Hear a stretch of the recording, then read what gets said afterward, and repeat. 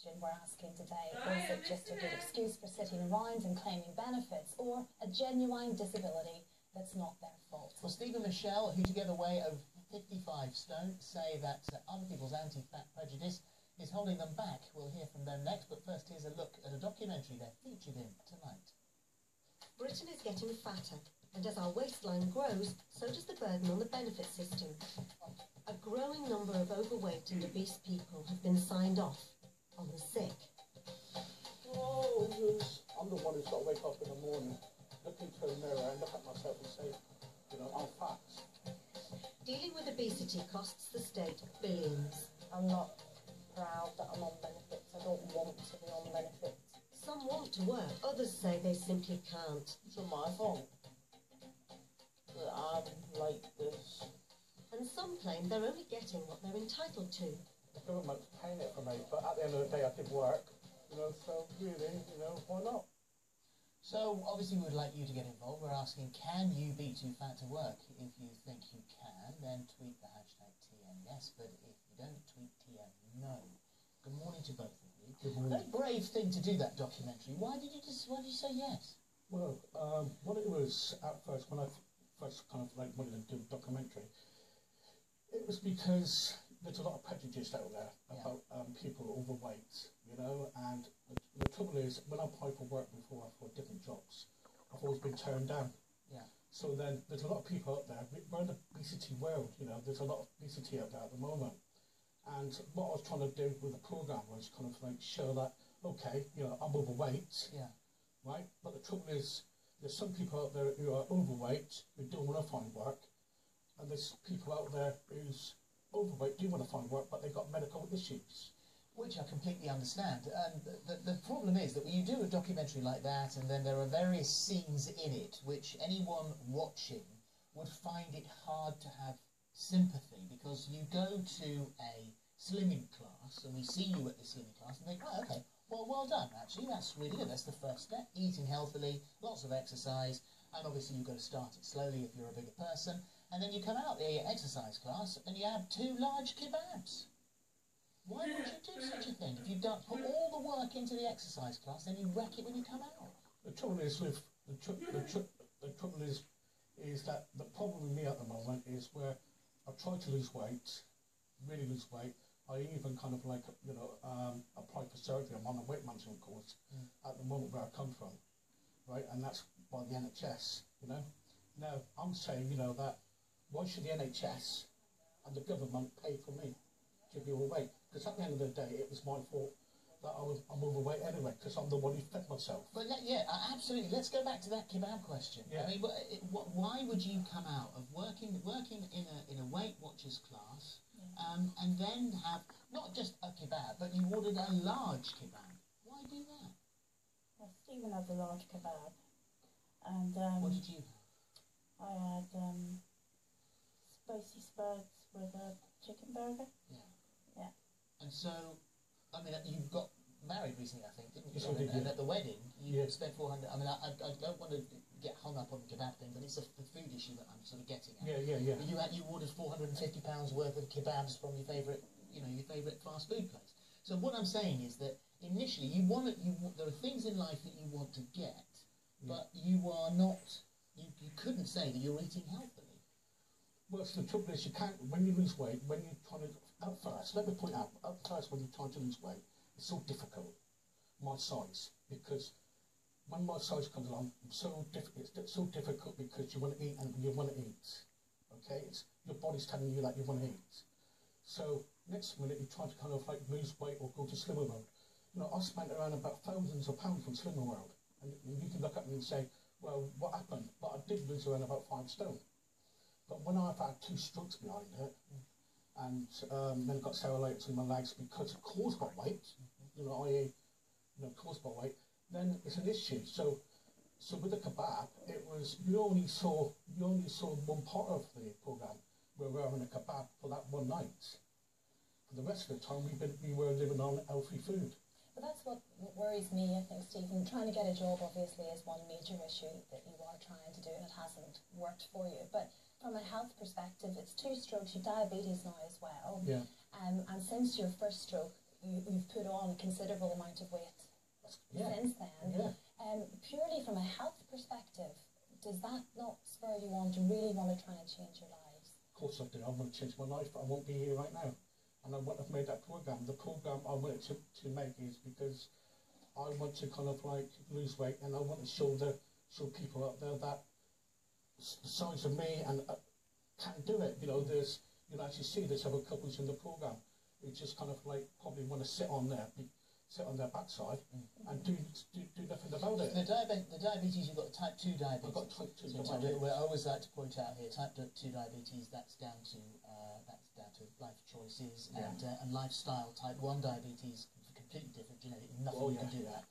With type 2, you look at yourselves now and think that, I mean, you've had your 2 strokes, weight related, you have your diabetes, you're very immobile. Surely it's fair or not unfair for an employer to say, this guy's too big, and no pun intended, too big a risk for me to take on here. Correct. In my workforce. Correct. But you know, but then you got people out there who are being prejudiced, like who are saying, well, he's big, you know, he doesn't want to work, but I do want to work. You know, if someone brings up now and gives me a job, right? I would try to. But how do they know you're not going to be poorly? You're going to make yourself poorly. That you'll be able to do the job to your best of. I mean, when you employ someone, there is a responsibility there. You want them to do the job well. So would you be able to do the job? Well, certainly it depends on the job. It certainly does. But at the end of the day, I want to find work. I'm doing something about it. I've been going to Slimming Road. I've been going to all these classes and everything. So I want to do something about it. And you know, I'm going away on the 18th for a week or so on a boot camp, where they kind of like assess me to see what I can do and what I can do, and to sort my diet out. So with your diet, with both of your diets, I mean, we all know, dull as it is, because there's no, you know, eating healthily is not as much fun as eating the junk stuff, because that's very tasty.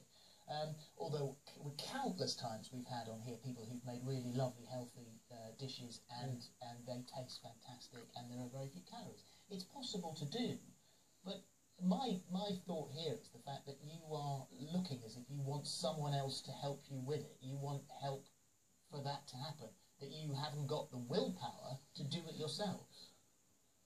Would that be true? Well, I've got the willpower. I've signed up to Activate Gym in Plymouth. Yeah. I haven't been for like 2 weeks because he's been in hospital and stuff like that. And you're a carer as well, so Yeah. you shouldn't forget that that's a very difficult job. Yeah.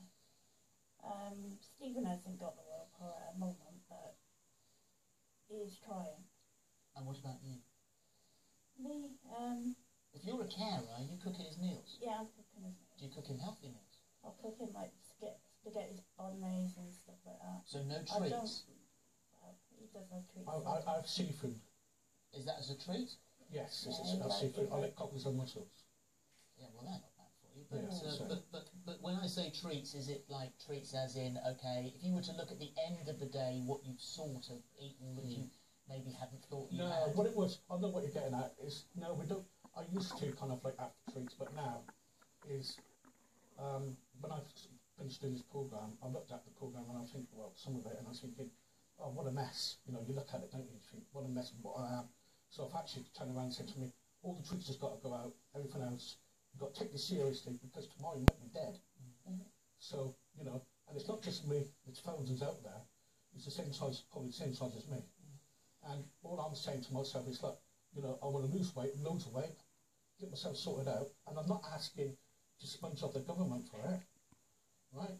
I'm asking, you know, that I want to do it myself. Well, you obviously have a conscience here, because the thing is that you are expensive to keep, because you have 2 carers, I think.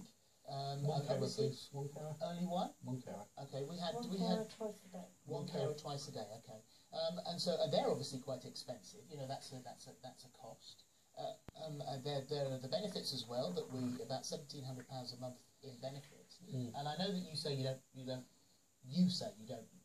I mean, I think you've said you're not supposed about it, but certainly your point of view is that you don't want to be on that. You don't want to be doing that. So you have a conscience. Of course I do. What job would you like to do? Well, I applied for a car park job. I'm not going to tell you the company, but I've got a piece of paper with me, and I applied for a car park job, sitting down in the office, taking tickets, Yeah. and brilliant, you know, on the computer. And I was turned down for that because I was too overweight. Did they give you a reason why you couldn't sit down and do the job? It's because I was overweight. And that's all they said. That's it. And if he managed to lose some weight and you weren't a carer anymore, would you go out and get a job? Yeah. What would you like to do? Well, I don't know yet, but I'll find something. Well, I mean, it's a very brave thing that you've done coming in here, and we appreciate it very much indeed. Katie says, I used to weigh 28 stone, had done for many years until I finally decided to make a change. Despite my weight, I've held down numerous jobs. It's an excuse for the lazy and bone idle to get something for nothing. That's what she says. Claire says, I'm a large woman. I would love to work. I apply for loads of jobs and still nothing. Sort of similar situation to what you have there. If you can sit, you can work, says Devon. Obviously, you were trying to sit in that job and they turned you down. And Chris says, for most people, being overweight or working to maintain a healthy weight is a lifestyle choice. I'm overweight and it's because I like food and avoid excessive exercise, but I still work. Trouble is, see, the government is making it easy for people like us. So it's the government's fault? No, I'm just not saying that. The government is making it easy for people who is on benefits, okay? Because the confusion was with us is you got PIP and you got disability living allowance now. Okay, they haven't got a clue. They haven't got a clue. Would it be easier if they took them away? Yes, that's what I reckon. I want to point out, because people's reading it, I don't think I deserve nothing. I don't deserve nothing. I'm the one who put myself in this situation, no one else. And I was addicted to food. Yeah. Okay, and I'm trying to sort myself out. Let me point that out. I'm trying to sort myself out, and that's why I've done this program. Well, I hope, and from all of us here, I hope that it works. I hope you get to the person that I think you... I need help. You said this now, am I crying? Basically, you were saying to me, Steve, are you crying for help, which I am. And if someone could give me a kick up the backside and say, you know, help me, then I would take it.